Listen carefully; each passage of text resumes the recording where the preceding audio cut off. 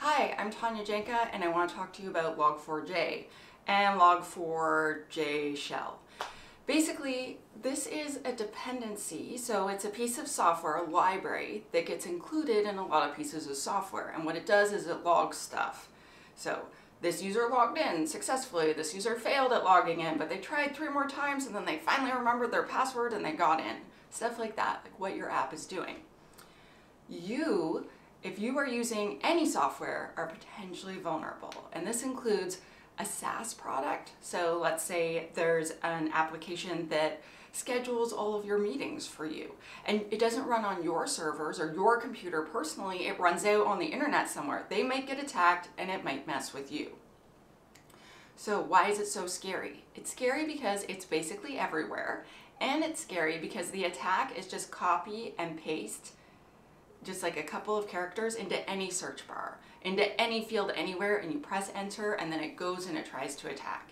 It's so scary. If the attack works, which unfortunately it is all over the internet, what happens is basically it can take over your entire computer. So if you as a user, a home person, you have a laptop, it can take over your computer and start doing things, and it can talk to the other computers where you live if they're on the same network and attack them too. If you work somewhere, like I do, I work at a lot of places, it can actually attack the other computers. So someone, goes to one of the apps that I'm supposed to protect, it does this thing, if it has this vulnerability, suddenly it's on that web server and it's trying to talk to other web servers, it's trying to call home and get more code so it can attack other things. The ease of the attack, how widespread it is, and the fact that the attack is complete takeover is absolutely, it's the 3 things that we measure risk on, and all of them are at 100% scary. And it's terrifying. So now you're scared. You're like, what do I do?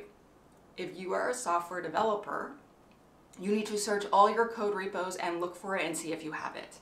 Then if you do have it, look at if you've got version 2 point something or if you have 1 point something.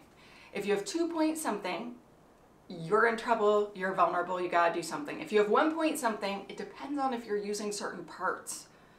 So that as a side thing, look up 1.x, log4j, and then look into that to see if you're vulnerable. Okay, so let's assume, so if you're not vulnerable, just be really happy and go home, but chances are if you're a human that has more than one piece of software, you could be vulnerable. So software developers, let's continue. So you are vulnerable. Check to see if it's deployed. It sounds dumb, but I've been looking with clients and a bunch of them, the stuff just wasn't deployed. I'm like, never deploy that. Mark something to not deploy that until it's patched.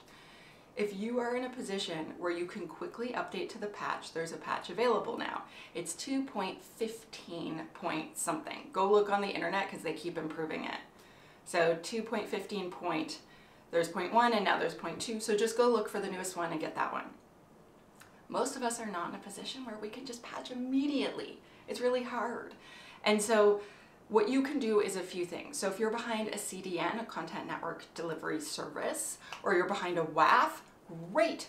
Put on those rules to block that. So CloudFront, Cloudflare, any type of WAF, so like F5, mod security. I'm not trying to just, if you have a WAF, you probably know, hopefully. So put the rules up and protect yourself. Awesome. Monitor as well. And what you're looking for is if your little web server starts trying to send requests out, so not responses. So the way web servers usually work is someone on the internet wants something and it sends a request to the web server and the web server's like, hey, I got you. And then it responds back. Web servers don't generally send requests out to the internet.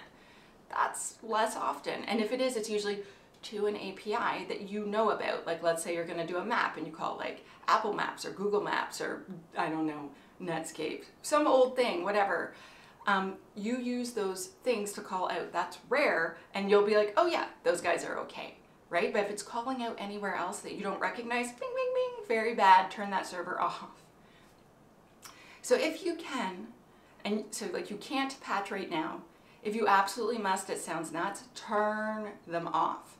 Just for right now, and then write some code to try to turn off the logging. So this is gonna sound weird, but you have dependencies, you call those dependencies. That's why they're there. Remove the dependency, figure out all the places it's being called, because you press compile and it's like, this doesn't work anymore. So go to that part of the code, comment all of that out, make sure it compiles, redeploy like that.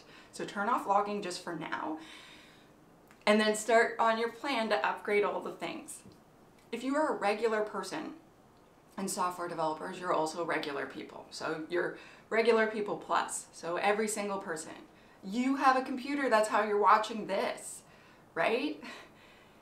Update all your software. If there's an update, you click yes. Go open all your software, check for updates and click yes. Do this every day for the next 7 days. I'm not kidding. Go to your home router. Do updates on that if you can.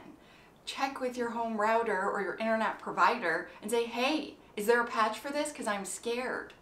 Call your mom, call your grandma, call your friends, call your family, call all the people and tell them to do that too.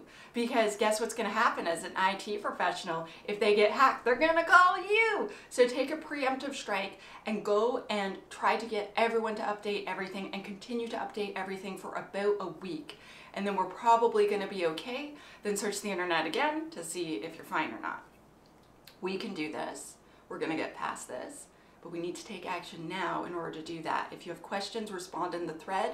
I'm going to do the best I can to help everyone. Oh yeah, I'm Tanya Janka. Hi, I'm SheHacksPurple. I'm a nerd, and I want us to get through this successfully together. We can do this. Okay, let's go.